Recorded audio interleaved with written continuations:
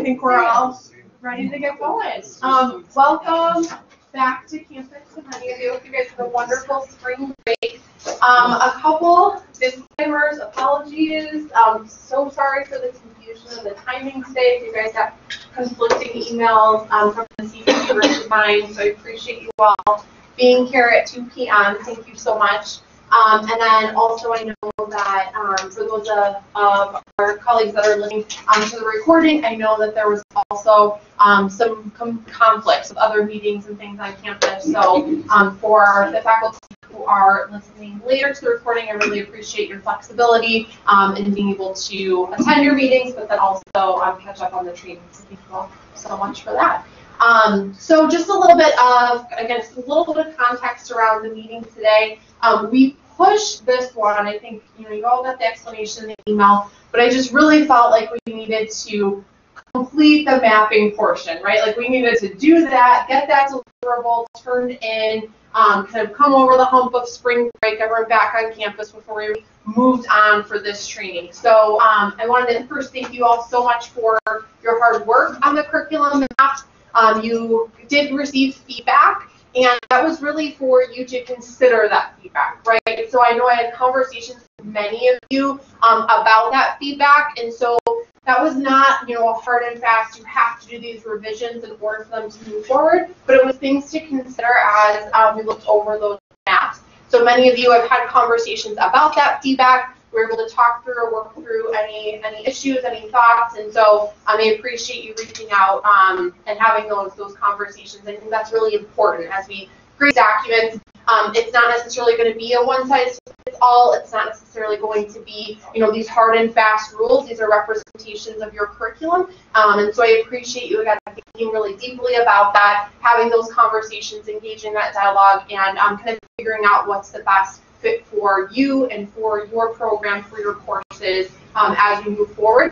And then hopefully today we're going to talk about kind of how those pieces start to fit together. And so what we're going to be looking at today is we're going to do just a kind of brief review of the work that's been completed so far, and again, kind of starting to think about how these pieces fit together. We're going to talk about some categories for assessment methods. So this is how we're going to start kind of casting the vision for what that work looks like moving forward. We're going to talk a little bit about choosing appropriate methods to collect data on it.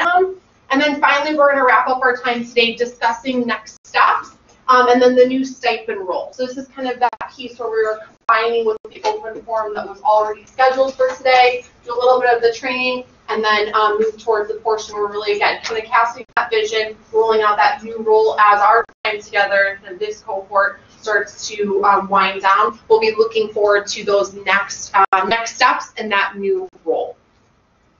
So again, as we kind of talk about what we have done and what we will do, the goal is to really fit these pieces together. So we've already talked in our training, kind of going back to the beginning of fall semester, right? The training on our learning outcomes. We created those program learning outcomes. How are we building on those? Well, we've done our curriculum maps at this point. And so how do we take those maps, what are we going to use them for? How are we going to utilize them moving forward? What purpose do they serve, and how are they inform our data collection?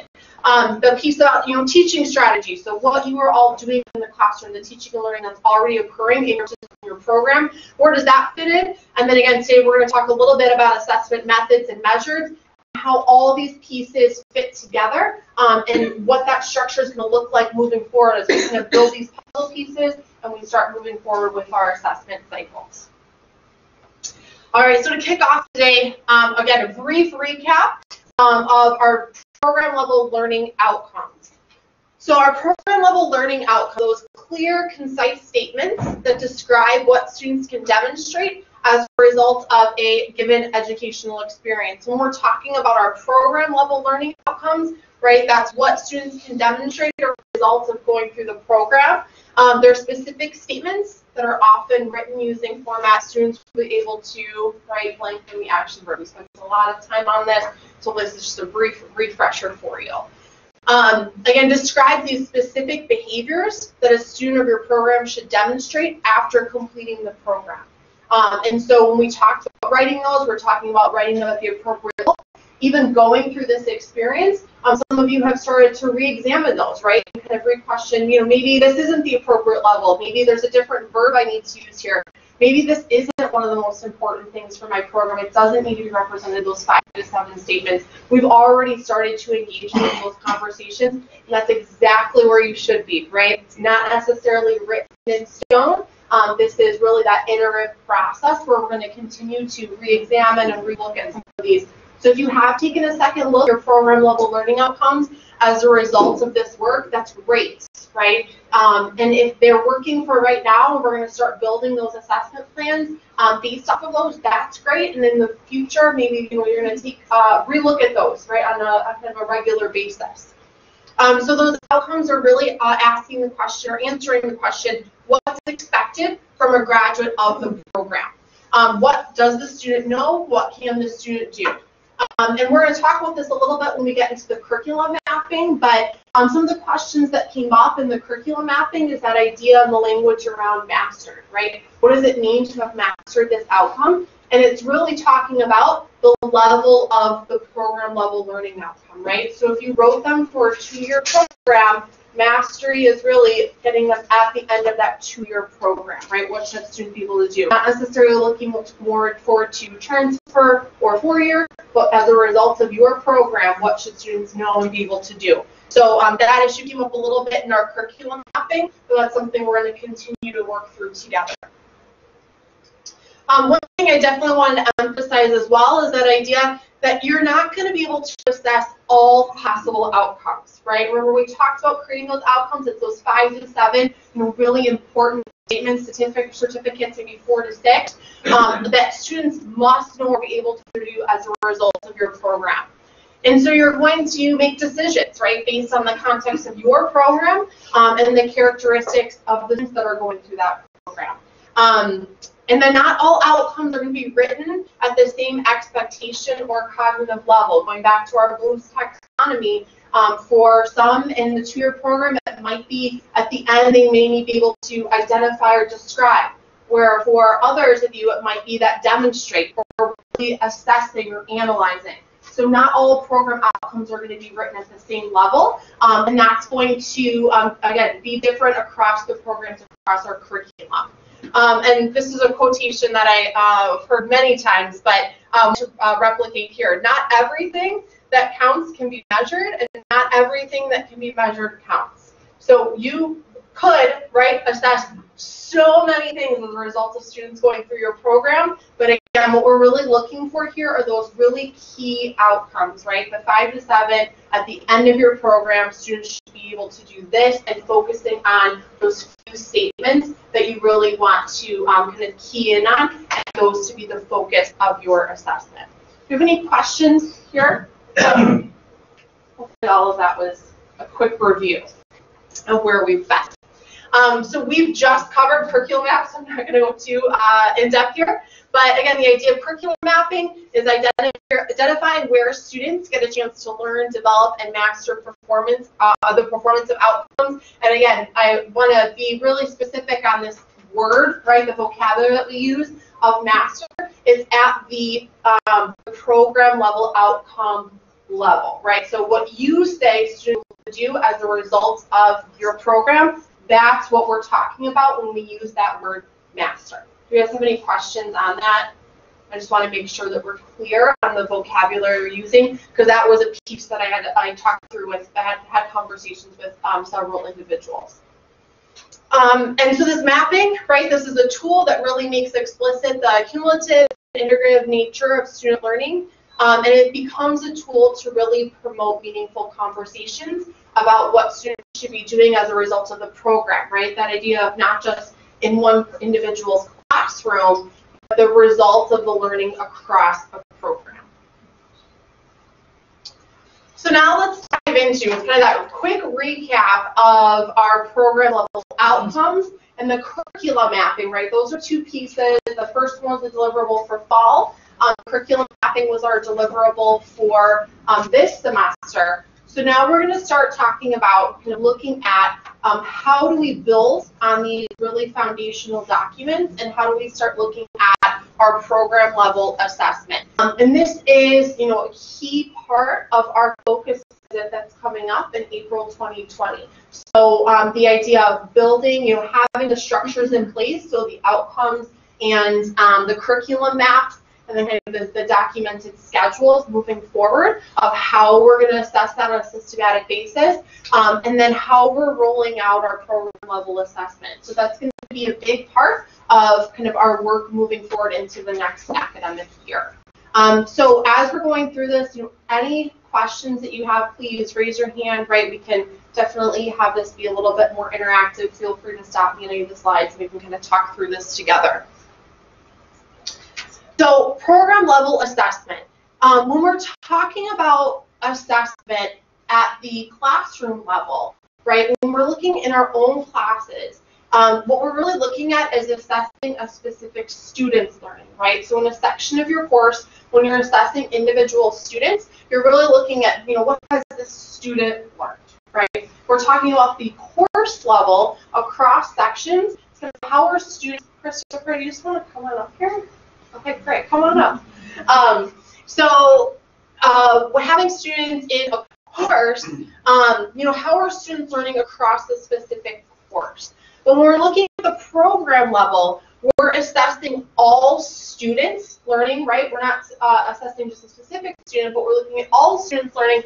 But it also gives us an opportunity to examine ourselves, right, across the program. And how are we doing? And again, having an emphasis be on an individual instructor, right, in a specific course, but really pulling back to that program level, and how are all of we as a student moves through our different courses, whether that's the general education curriculum, getting into the program-specific courses, how are we all contributing to that student's learning, and how are we doing as students pass through our courses, and how is our curriculum doing in preparing them to learn those outcomes? Does that make sense? Okay, so a little bit of a shifting of the lens, but I just want to be clear on kind of the level that we're looking at.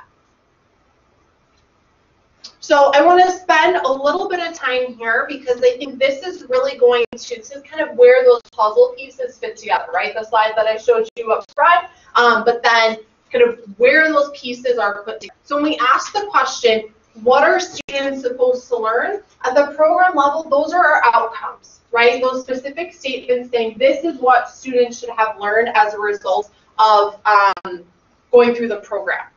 Now the question, where are they learning it? Right, that's where we look to our curriculum map. So if I want to know, right, where a student is being introduced, developed, or where they're able to show mastery in a specific program level outcome, we're going to look at your curriculum map. We're going to identify that program level learning outcome, and that's where it's that quick visualization of where students have the opportunity to learn that particular outcome.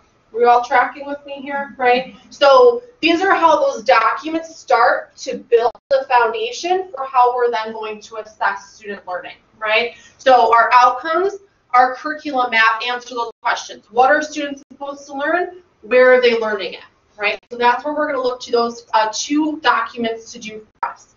Now, the question, when we start to build program level assessments, the question that, whether you're sitting down with me, with Christopher, right, as we have those conversations, what I ask you, right, or the conversation that we're going to have is how can they show that they've learned that outcome, right? So you have an example of an outcome. Hopefully you guys can reflect on your own program level outcomes.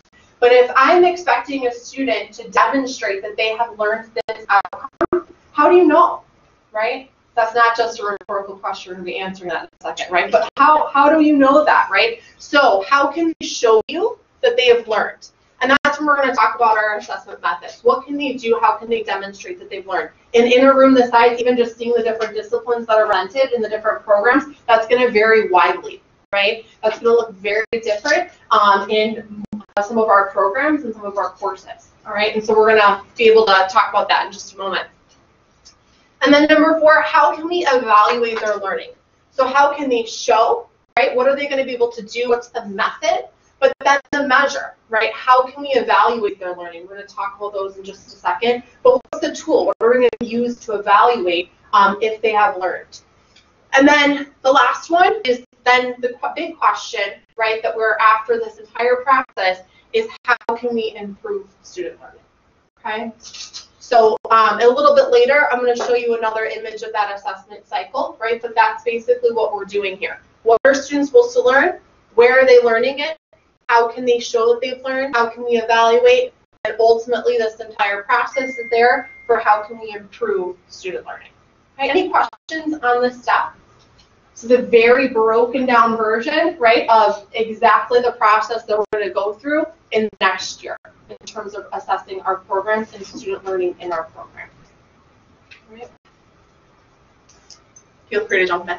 Yeah, I do want to jump in. So number 5, how can we improve student learning? Has a corollary, how can we improve our ability to teach, right? So this onus isn't on the student always, right? So students have their part to do in learning, but we have our part to do in teaching.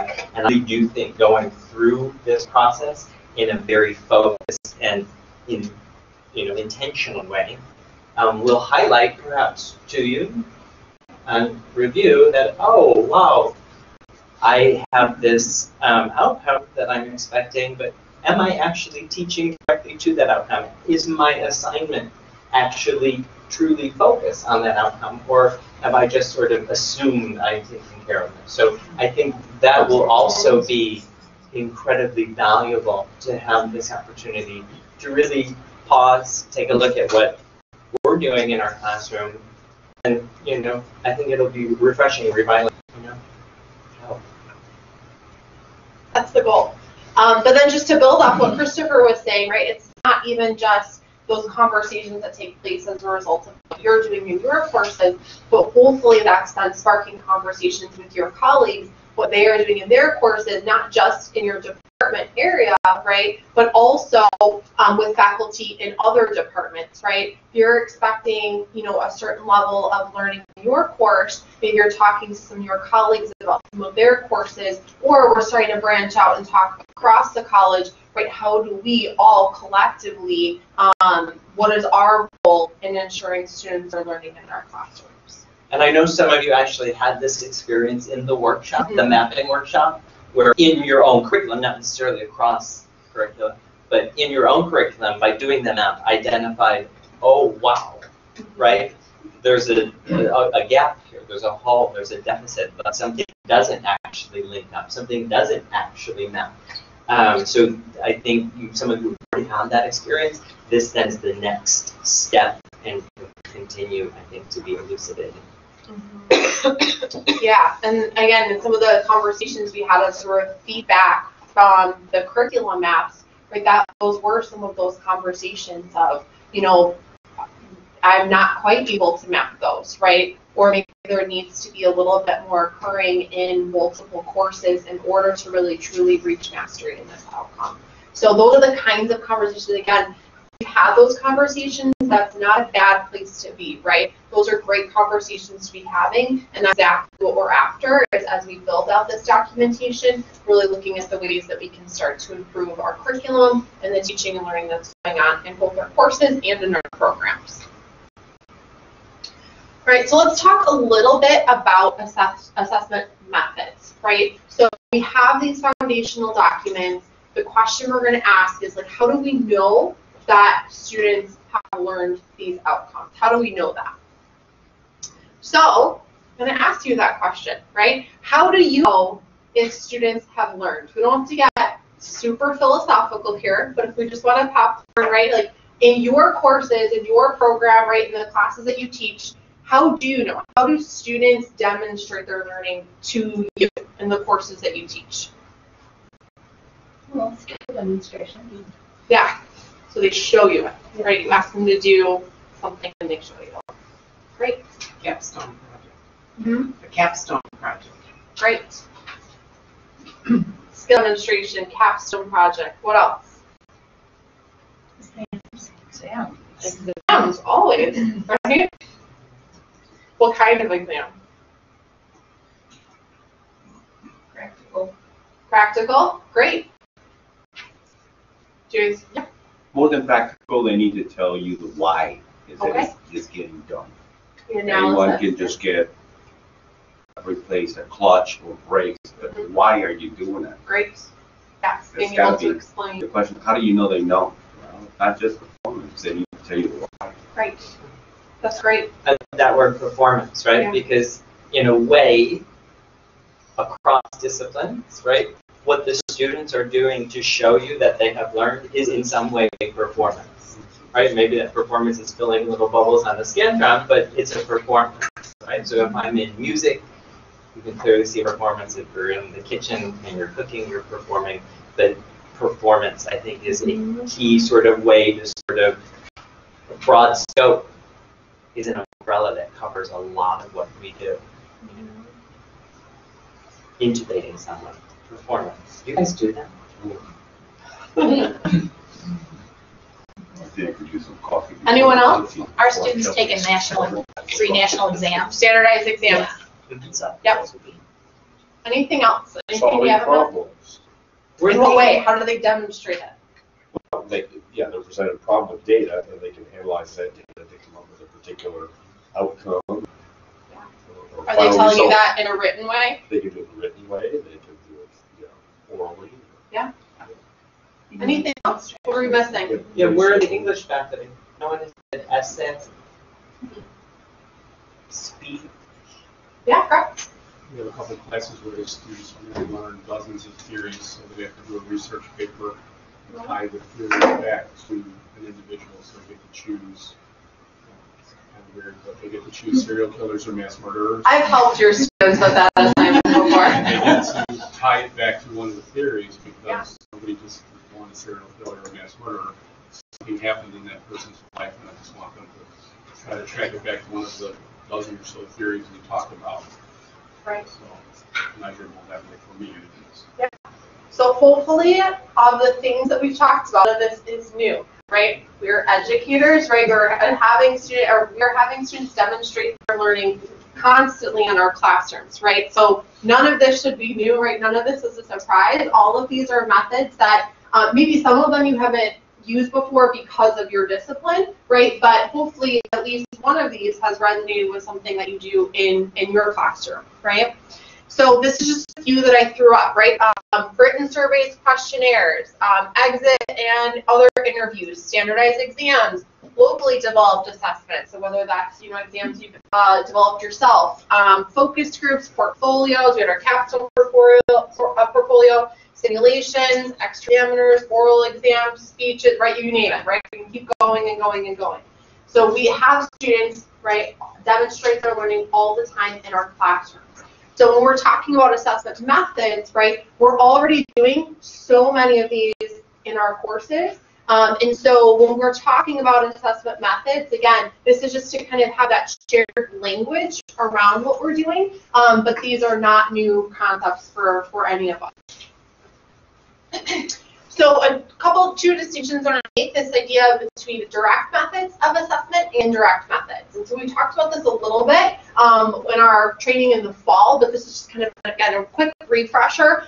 The idea of direct methods. So direct methods provide for the direct examination or observation of student knowledge or skills. So when we have direct methods of assessment, they require a student to represent or demonstrate their learning. That idea that Christopher said was, the performance, right? Student performance, being able to assess that. So some of those direct methods, right? Standardized exams, maybe common questions on an exam like a final exam. Again, locally developed assessments, whether that's in your department or here at the institution. Portfolios, oral exam, research paper projects, pre-post comparisons, a capstone evaluation. And I'm sure you guys can think of many other ones, right? But these direct assessments are asking students to perform to a specific outcome, and you are able to evaluate, right, the level of performance, directly assess their learning. Indirect methods, on the other hand, so they indirect methods of student learning determine the opinion or self-report of the extent or value of learning experiences. So these methods capture student perceptions of their learning and how well the educational environment supports that learning. So if we're doing indirect methods of assessment, these can be things like surveys or questionnaires, right? Asking students, what were the outcomes, or giving them the outcomes and how well do you feel like you're confident in these outcomes, right? So asking students their own perceptions of their learning. How well have you met these outcomes throughout the course of this course or program? Exit interviews or other interviews. So students upon graduation, right, asking them those questions, whether it's a short questionnaire or whether you're doing interviews. Same thing with focus groups, right, asking students their perception of learning. Now, this can also come in other forms. For example, alumni or employer surveys. So asking employers how students have learned throughout that program. Same thing with alumni. How well do you feel like this program prepared you for employment in this field? Those can be other indirect methods. And then also some other ways to potentially get at these indirect methods, things like retention transfer studies, graduation transfer rates, as well as job placement rates. So other indirect measures of or methods of student learning. So when we think about choosing an assessment method, again, moving forward when we're going to talk about building out those assessment plans, these are going to be some of the conversations, along with asking things like, how do you know that students are learning? How can they demonstrate that learning? Asking things like, for this outcome, right, what is going to be the best method for students to show you that they've learned? So you really want to match the assessment method with the outcome, right? So you're going to start with the outcome in mind, take a look at that curriculum map, say where should students be expected to demonstrate mastery of this outcome, which course, where would we want to assess this, what point in their learning, and then saying, what's the best method to capture that data, right? So match the method with the learning outcome. Different methods are going to be more appropriate for different outcomes, right? So if that outcome, again, thinking of Bloom's taxonomy, when we're looking at those outcomes, you're going to have a different method if you're asking students to describe or identify than you would if you're asking students to perform, right, analyze, be able to show you something. Those are going to be different methods. So really, this is up to the outcomes that you've written, as well as how you feel like the students can best show their learning. Also, when we're thinking about choosing an assessment method, you want those assessment results to be usable, right? You don't want to be using a method that's not going to give you data that's going to be useful to you as you're thinking about how to improve student learning in your program. So as we're thinking through and having those conversations, we really want to think about with the end in mind, right? What data am I looking for, and how should that be collected so that that's going to be usable for me, for my colleagues, in improving student learning in the program, right? We don't want to be collecting data in a method that's not going to be usable for you. And then if possible, identify multiple methods for assessing each outcome. That doesn't mean that you have to assess multiple times, multiple methods for each outcome, but it's saying identify a few. Maybe the first time that you assess the outcome, you might want to use one method, and the next time you might want to use another, right? So if it's appropriate, if it's possible, think about different ways that you can, different methods for assessing each outcome. Any questions here?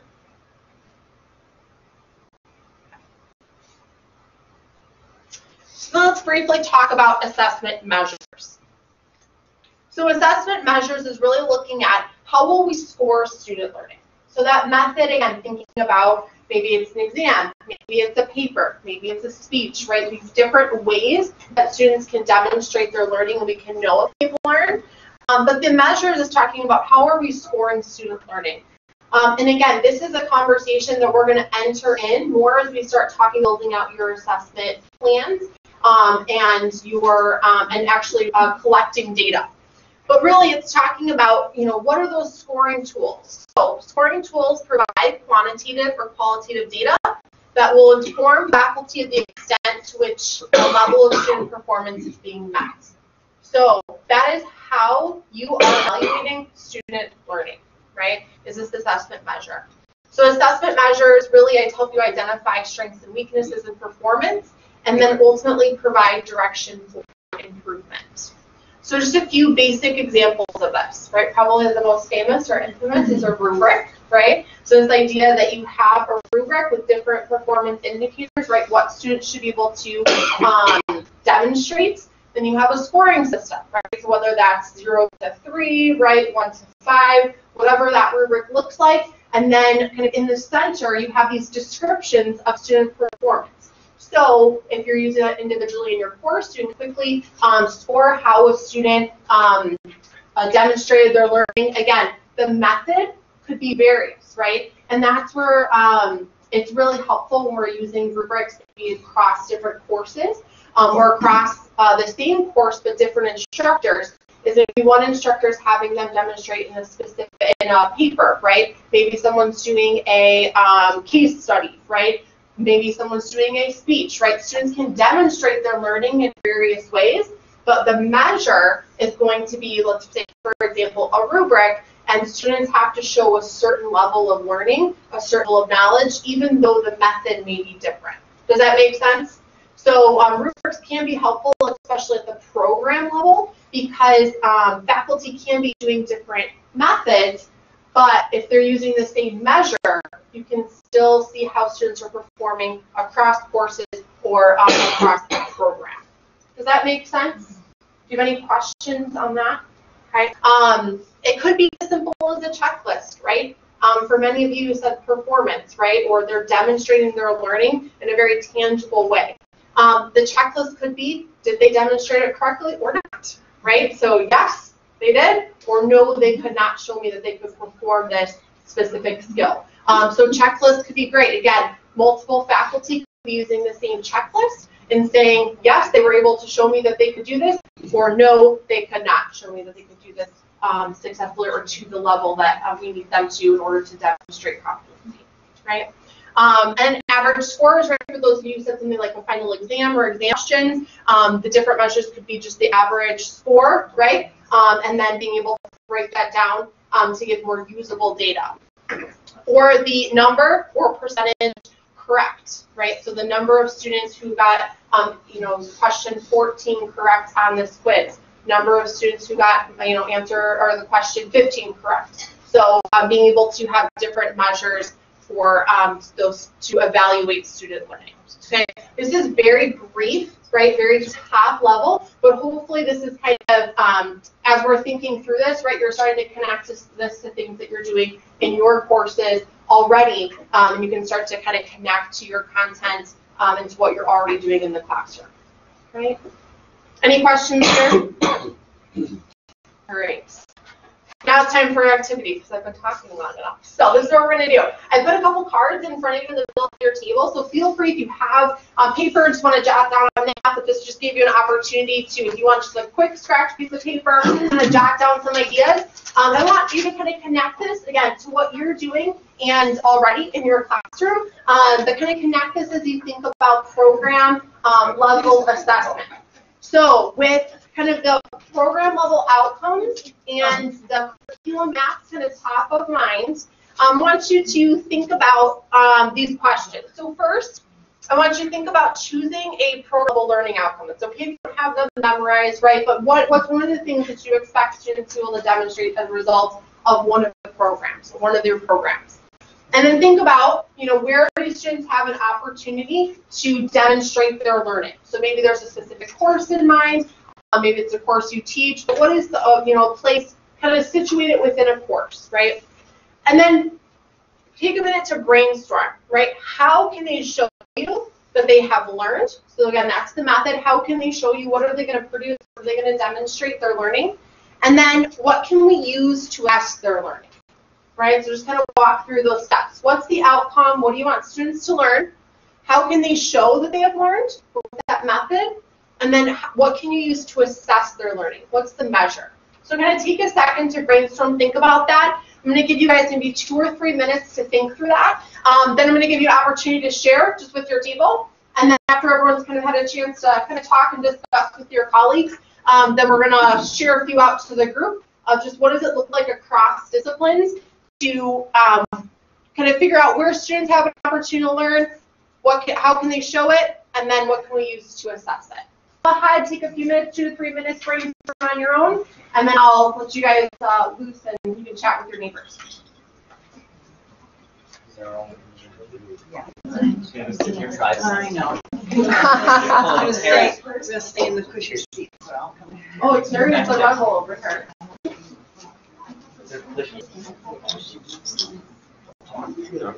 There's a couple chairs up there, Doc. I know. The most pious person. I better move to the back. John, you stay here.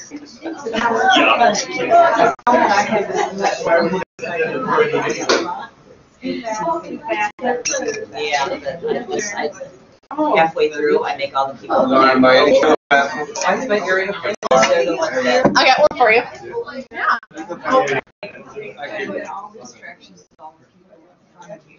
But for some people,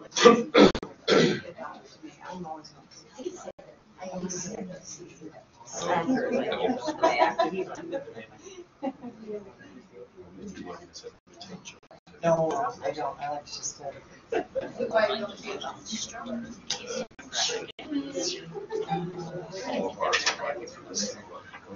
Yeah. I just.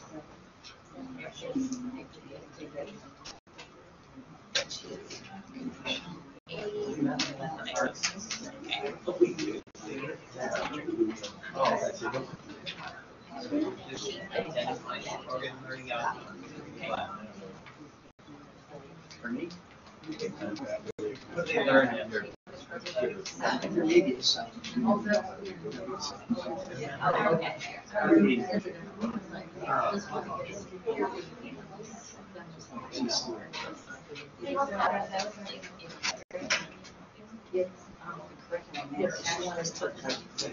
Break down every place they have an opportunity to learn this.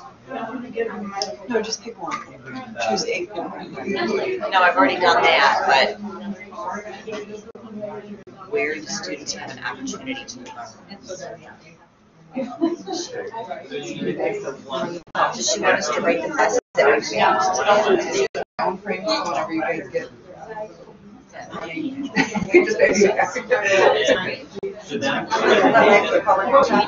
Yeah.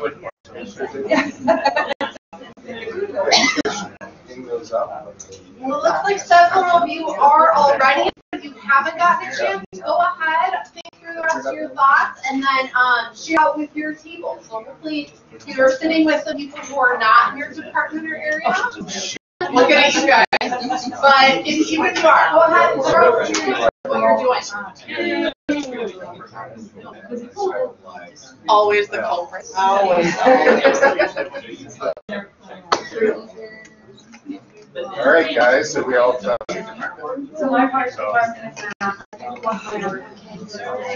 got operator professional properly, and then demonstrate. So I guess show what you have over money on. Diagnostic images and vascular technology. Wow, okay. And where are they gonna do? Sales demonstration and for evaluating portfolio.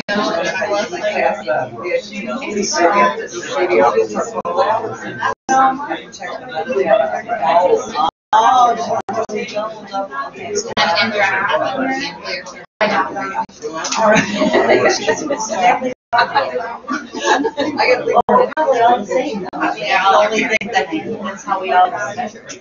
Produce a video. Okay, so I have instructors on graphic impressions. So method would be critical thinking exercise and speak. Direct would be short answers, so discussion. Direct would be dialogue. The measure would be case study exams.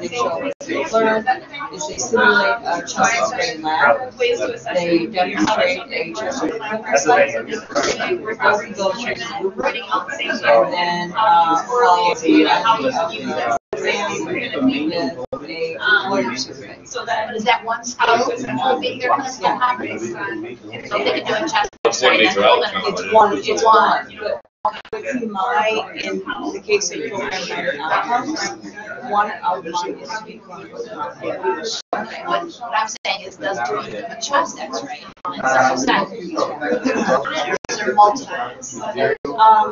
For my assessment, for my accreditation, I have to have. As far as the, what can you use for learning? For every 5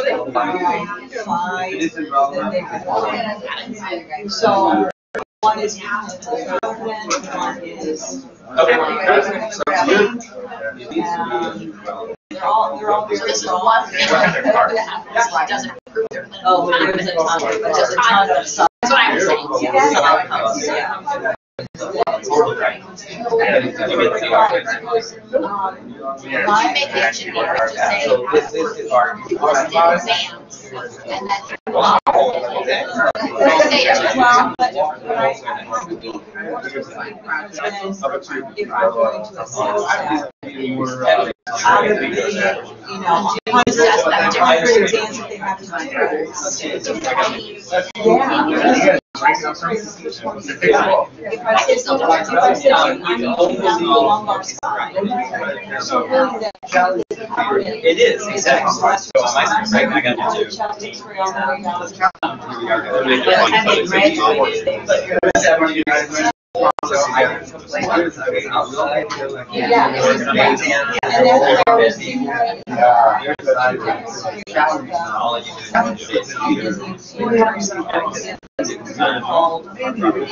Yes, that's sort of what I was saying. Love it, look at this. Their Language.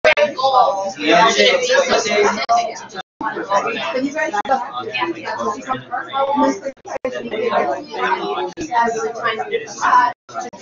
like match direct and indirect. You guys Yeah, I do regular surveys and employer surveys. I mean, we got to would it be more would it be more we're not gonna be listed as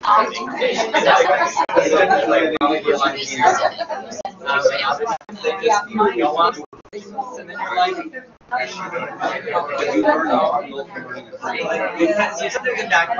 what do they what makes them feel what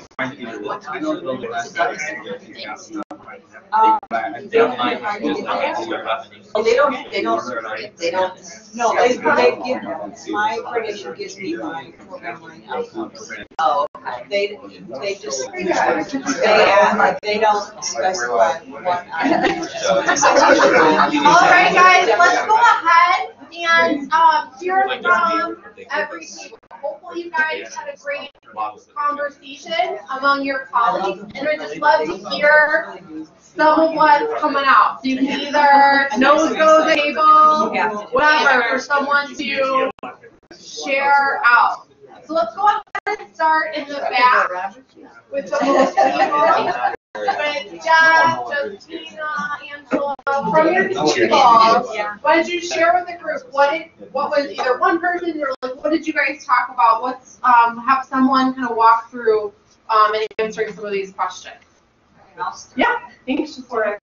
So one of our most common early outcomes for majority of our programs was the knowledge accounting cycle. Mm-hmm. So it consists of several steps, and it is introduced and developed, and it is supposed to be mastered as well at the end of Accounting 101. Great. So Jeff suggested, why don't we just stick with the test, which is the exam, the most common way. Mm-hmm. What I do in my class, however, is the comprehensive accounting cycle project. Okay. That combines all of the steps. But I also tested during the first exam. Sure. But I was also thinking, well, what to add a little bit of variety to it, or give our students options.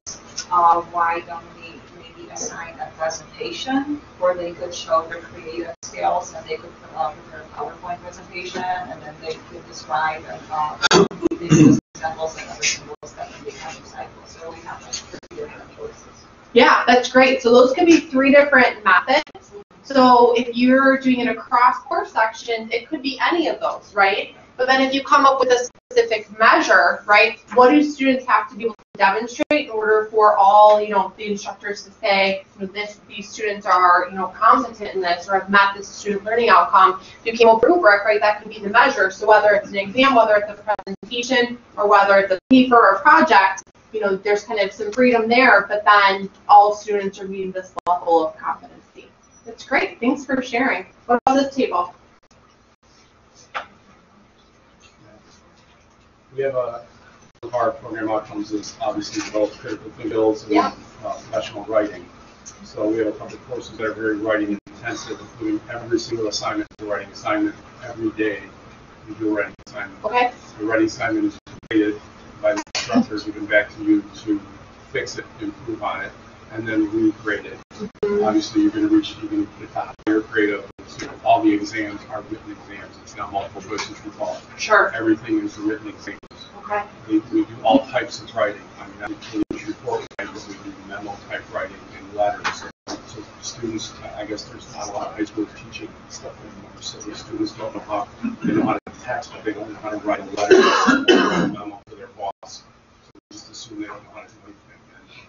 And that's how we measure it. And I think the measurement is we grade it the first time, and we give it to you to fix it, and then it comes back and gets graded the second time to show that you've improved on the suggestions that we made.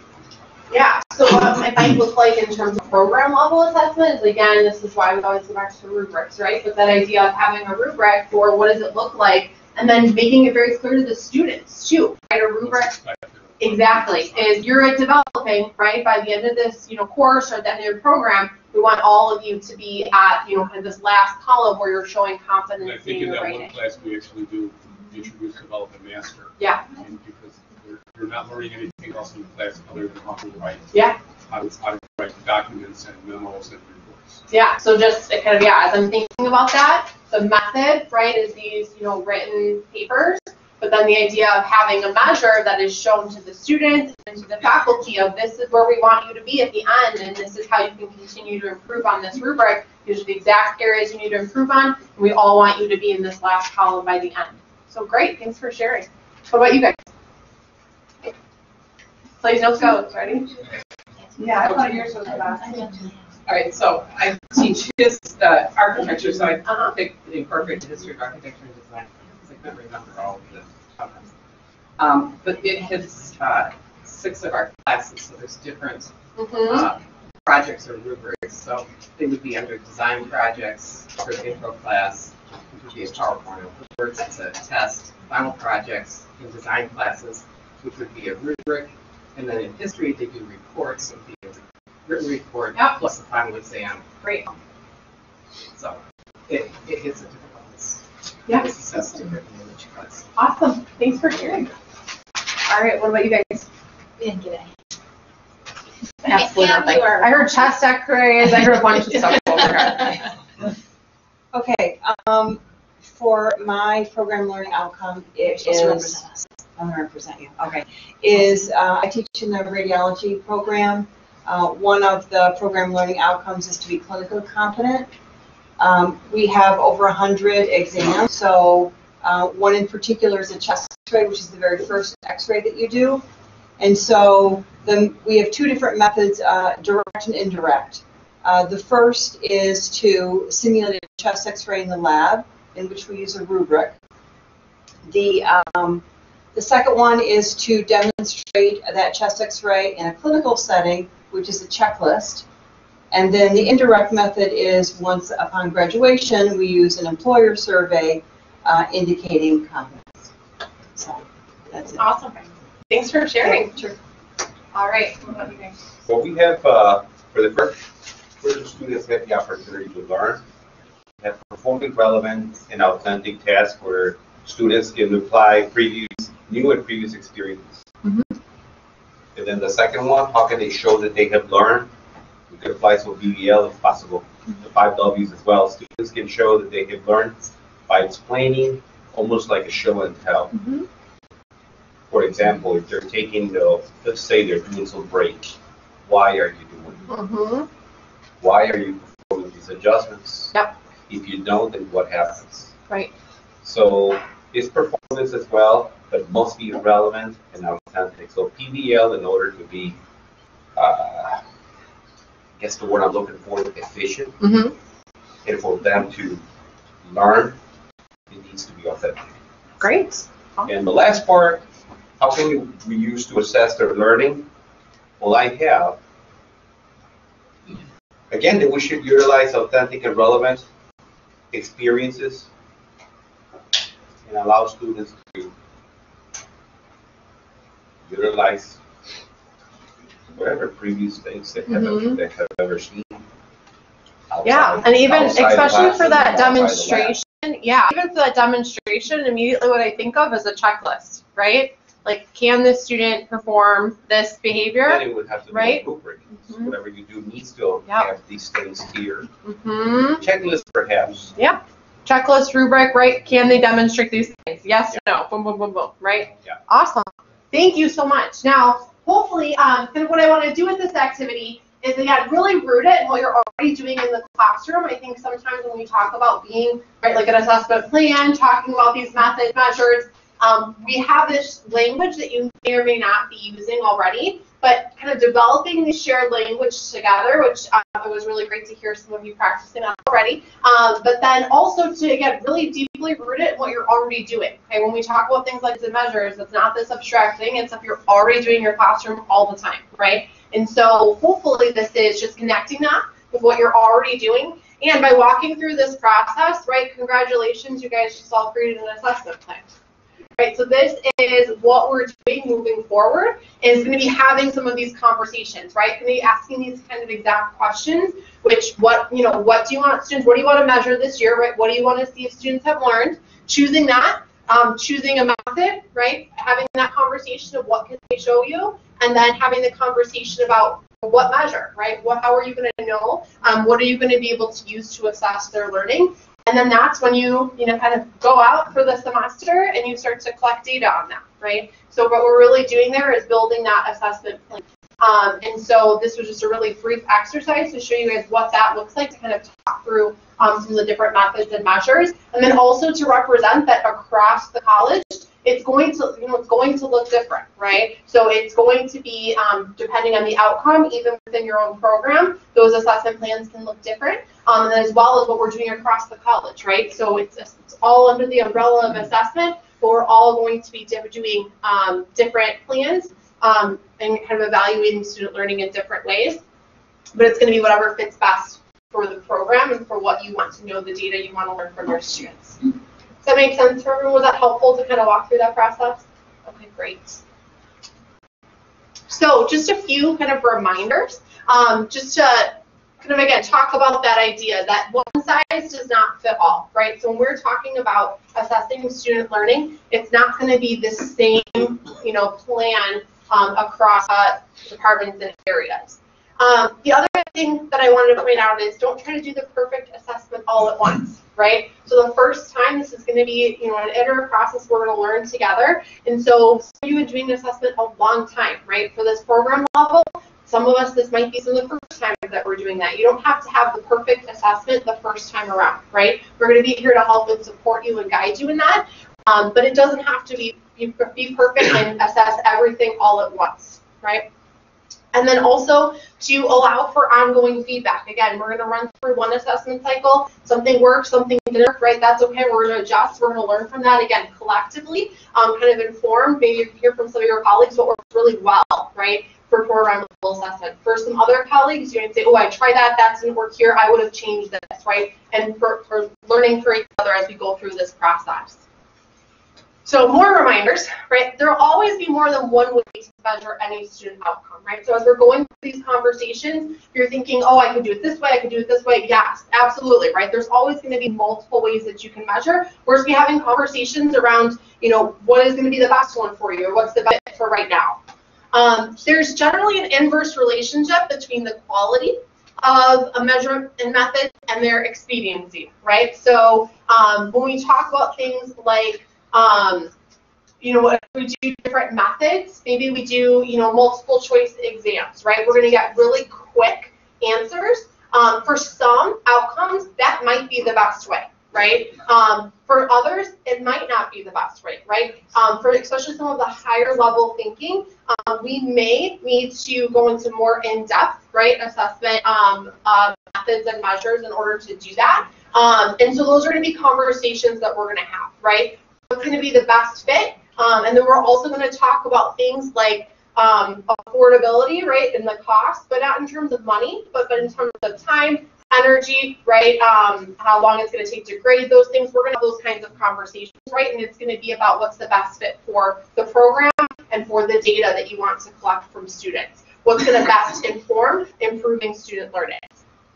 All assessment options have advantages and disadvantages, right? So whatever you choose, there's going to be a pro, there's going to be a con, and again, those are going to be conversations we're going to talk through, and we're going to come up with the best fit, right? So it's just about what is going to give you, again, that data that's going to be the most helpful. It's never going to be 100% perfect, right? And so we can have those conversations, but again, it's going to be about identifying the data to be the most useful. So just to bring it back, right? We went in real deep there, just to bring it back out to that assessment cycle. This is what we're really after, right? We're after kind of what we've talked about today is identify those outcomes, which we've done, right? We're going to assess the outcomes using these different methods and measures.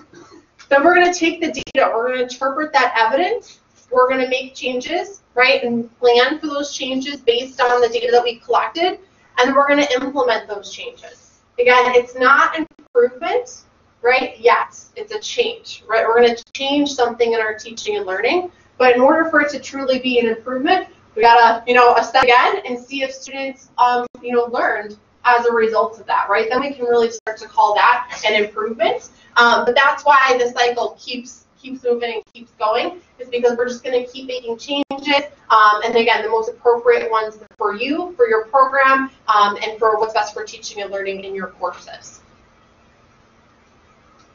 So really the essential questions that we're after as we go through this process. How do we know students learn what we intend for them to learn, right? We're coming back to the questions we've asked through the whole course of this process, right? What do we want students to learn? How do we know? What does achievement of learning look like, right? So asking those questions and building a process that's going to give us those results.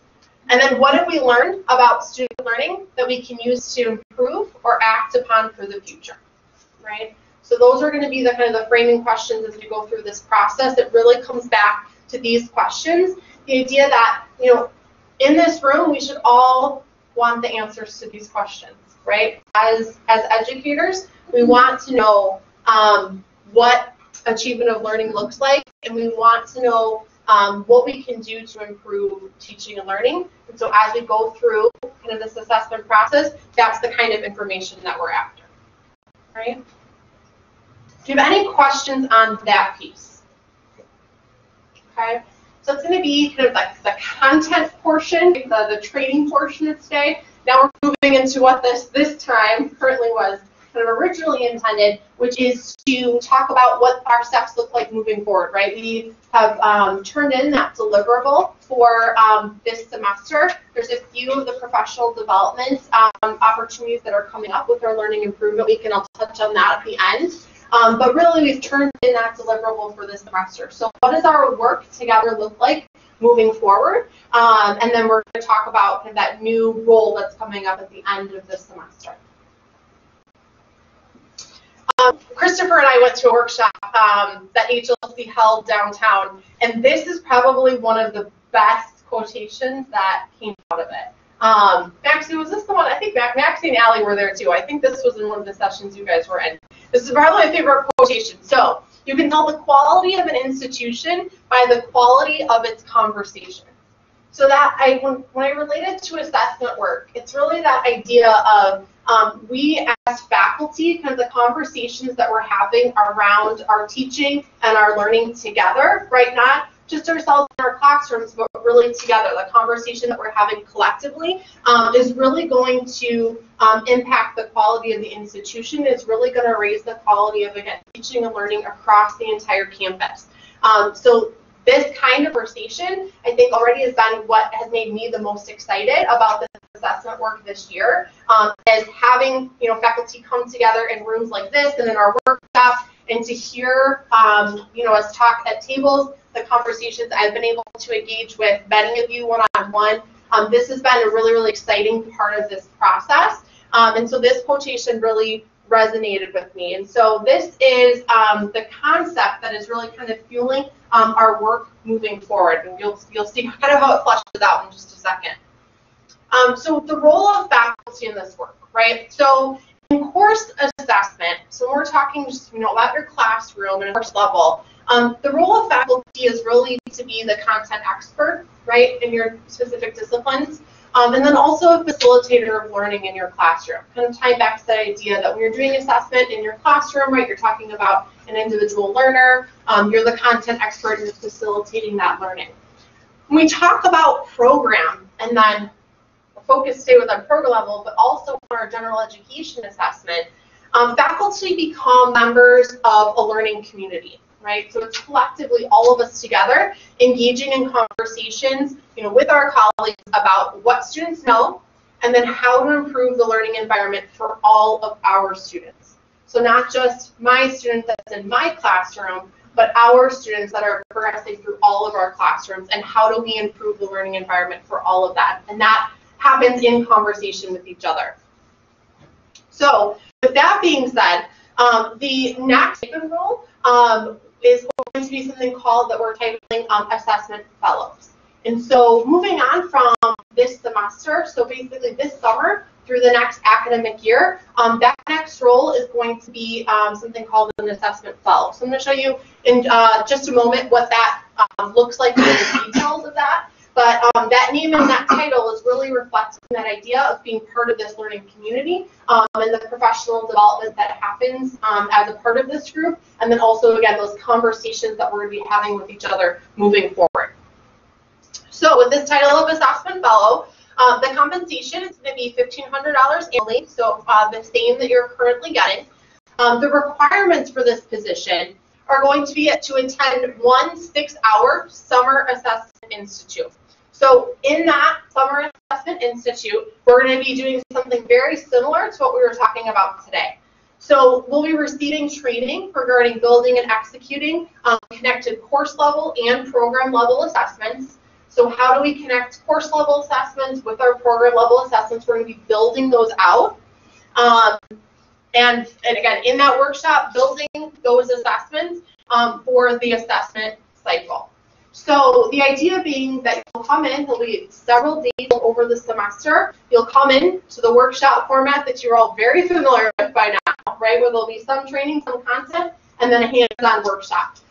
The feedback that we continue to receive is that's a great, you know, time to carve out the time to get the work done, to receive some of the training, to have that hands-on supported environment. We've heard have positive results, have positive feedback, so we're going to continue that format until you tell us that that no longer works anymore. So the idea being that you'll come to campus, we'll be in that workshop, and the idea is that, again, you leave that workshop with your assessment plans ready to go for the fall, right? So before you come back to campus in the fall, you have your assessment work all set up, how we're going to assess the program level learning outcomes, right, and that we're going to plan out for year, which ones you're going to assess that year, and the methods and measures to do that. Okay, any questions on that piece? As soon as I go through, we'll leave a large section for questions, but any clarification on that? So then the next requirement will be to coordinate department level assessment activities, again, pertaining to course level and program level assessment.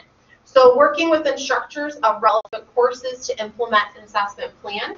The other piece of this is to complete an assessment report. So the plan hopefully will be done over the summer, but we'll do at the beginning of fall semester. And then at the end of your assessment, so the very latest, towards the middle of May, right before you leave camp in May, that will be due, but you can turn it in before that as well. So complete the assessment report.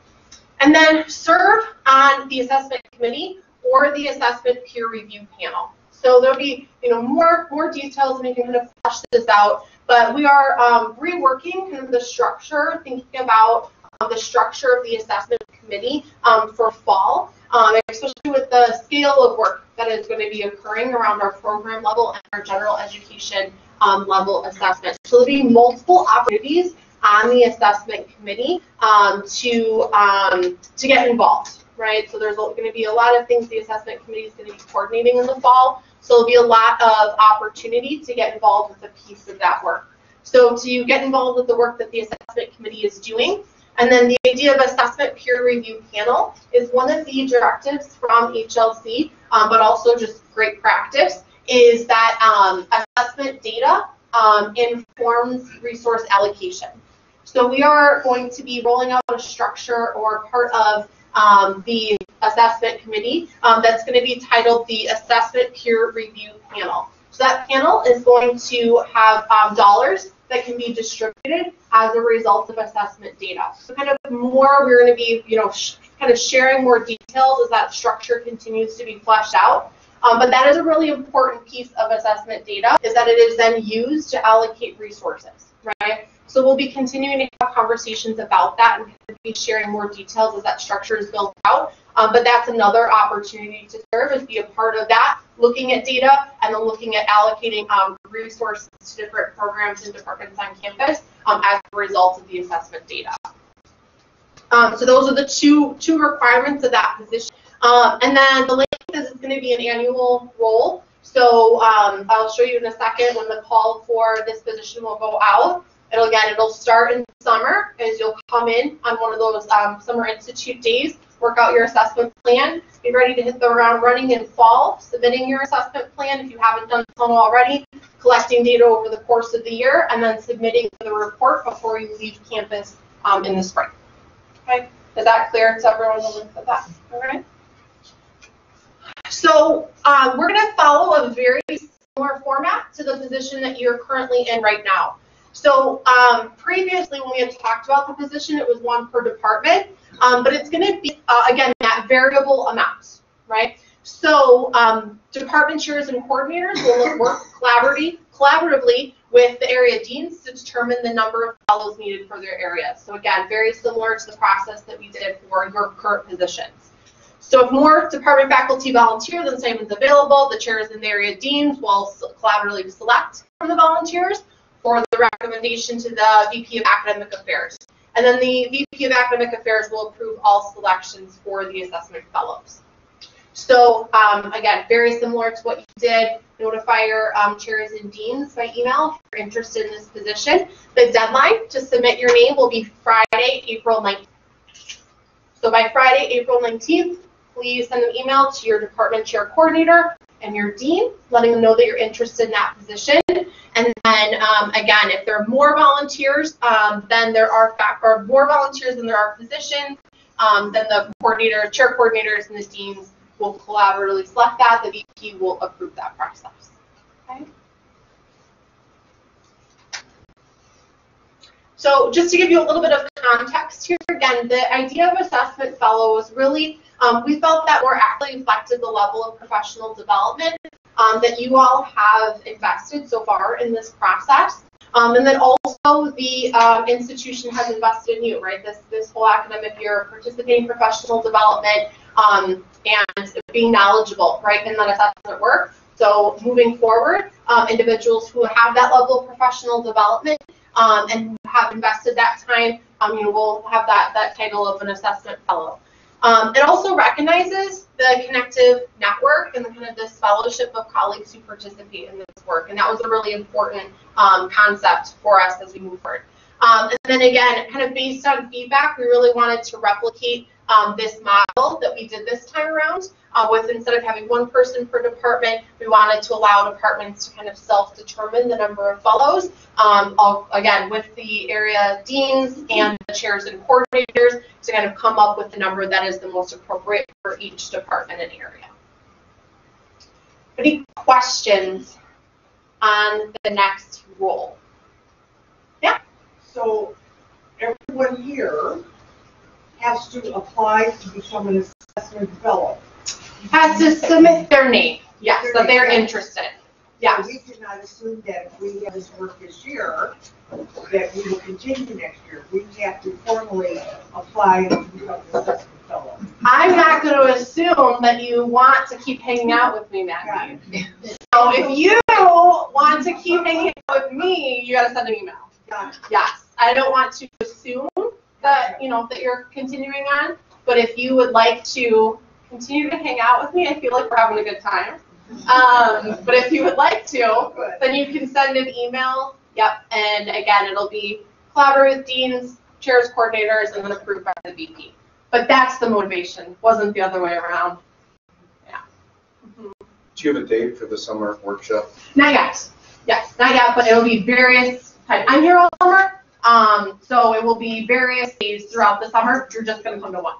So we'll just offer a few. If you guys have, I'm interested in hearing, right? If it's Mondays work better, Fridays work better, right? I'll try to pick, but it's not going to be me on a calendar going, guessing what you need. So any verbal feedback, or there's no cards on your table. If that's a feedback piece that you would like to give me, I'm open. I'm here all summer though. Yeah. Would that mean that all of us could be on the assessment committee? That would be a really large committee. Yeah, that's where the structure is coming. Okay. So because of the amount of work that's coming in, it's something we're going to look into, but because of the amount of work, I don't foresee it being successful in terms of like one big table, we all have a meeting, right? So we're going to look into kind of different structures and have that conversation with the current assessment committee, but kind of what that can look like moving forward. The idea of like subcommittees, like working groups on different projects. So it's not necessarily going to be attending every single assessment meeting through the entire year, but getting involved with the different projects that interest you, whether that's general education assessment, whether it's the peer review panel, whether it's helping you plan learning improvement week next year, right? So any of those could be potential opportunities. Maggie, you're hanging out with me. I know it. It's happening. I have a question. I always do. So sad. Anyway, when we talk about our evaluations, you want us to evaluate the general education outcomes also when we talk about this process. Yeah. General education outcomes to each of our courses that are going through our program. Yeah. So general education outcomes assessment will be taking place. Kind of the steering committee for that is going to be the assessment committee. We are going to be, as far as I know, and that's just in my limited time here, as far as I know, we have not directly assessed any of our general education outcomes previously. So for example, this is getting off on a little bit of a tangent, but when we've said we're going to assess critical thinking, we've assessed at the course level and we linked it up to the general education outcome level. We have not directly assessed critical thinking. That's changing. So as of next year, we will start directly assessing general education outcomes. And so that is going to take place at the assessment committee level. It's going to be the steering committee. The assessment fellow, you could potentially be a part of that if that's the initiative you want to join on the assessment committee. We would really encourage you, but that's not going to be necessarily a part of the stipend work. That's going to be focusing at the program level. Great question. Thank you for that.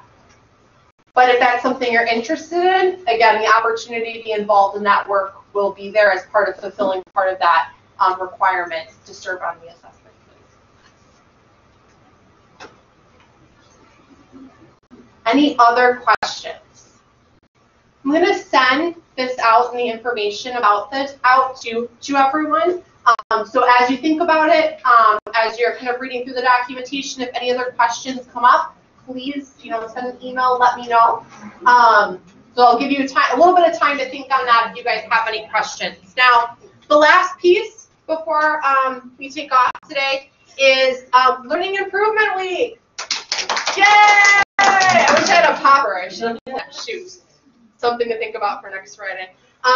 Learning Improvement Week is going to be April 1st through 5th, so next week. Again, that idea of what has previously been Assessment Day, we are extending to an entire week, and the focus is going to be on learning improvement. So we're going to have multiple opportunities. Hopefully you guys all got an email from the VP with some of those opportunities. Our very own Maxie and Allie and Angela are going to be leading the faculty and staff-oriented events during the week. So I would encourage you to go through, take a look at that. They've been working hard, prepping an excellent session for teen staff. So if you can join in that, I really encourage you to.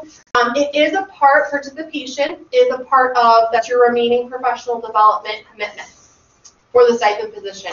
So participating in that event, those events during the week, there's multiple dates and times, or coming to our Learning Improvement Summit, which is on Friday, April 5th from 8:30 to 2:30 p.m. in Cafe 64. Because of the length and what this summit is, I'm sure we'll be recording parts of it, but we do need you to come in person, okay? So if that's going to be an issue, please let me know. But we're expecting in-person attendance for that. So the Learning Improvement Summit, again, Friday, April 5th, 8:30 to 2:30 p.m. That is the remaining professional development commitment for the stipend. Voluntary, right, but encouraged, is the open forum on April 23rd. Again, that's just going to be another more of an info session of just rolling out, exactly the next steps. But at that point in time, hopefully depending on how quickly they're approved, but the assessment fellows will be identified, right, or will be in the process of doing that. And so really just kind of identifying what's next. That is what I hope to share the Summer Institute dates. So hopefully our calendar will be set at that point, and that will be the time, again, in person, but that one will be as well and sent out.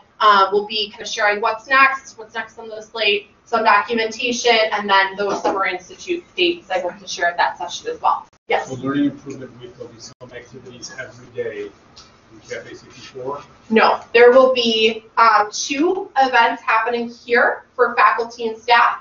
There'll be other events that will be student-facing. Beth is helping lead those. Awesome. And those will be student-facing other days of the week. There's 2 events during the week here. I can send out the dates and times again. Also, you should have received an email from the VP. But then the Friday is what's in Cafe 64. We have to participate in at least one of the days. Yes. But this one, really preferred. So yeah, this one is the requirement. Again, let me know if this is going to be an issue, but Which one, April 5th? April 5th. Yeah, the Learning Improvement Summit. So April 5th, like during the week, or just? This is a requirement in April 5th. If this is going to be an issue, let me know, but I don't remember the email. there'll be reminders. Yeah. You'll get more. Yeah. Yeah. And then can I just jump in on the Summer Institute dates? Please. Right? They have not, they're to be determined, right? So let's be proactive, and if there are dates or times that do not work for you, now is the time to make that known, not after the dates are published, right? Because that has been an ongoing problem with, right? There are required portions of this stipend, and it seems like the day before those required things, people are like, oh, by the way, I can't make it.